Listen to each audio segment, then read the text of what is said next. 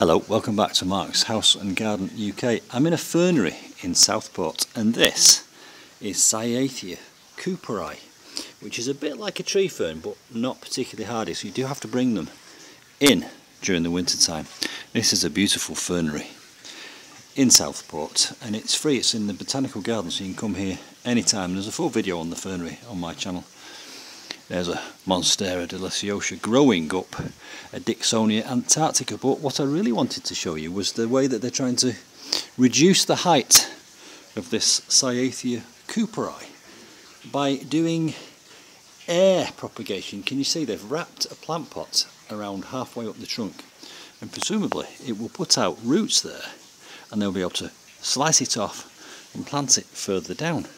And that will enable it to grow even further up, because you can see it's almost reached the top of the glass as we speak. So that will give it another 10 or 15 years of life in this wonderful fernery orangery greenhouse. Cyathae Cooperi. I've got one of these at home and I'll drop a bit of footage in to this video, but this is how big they can get.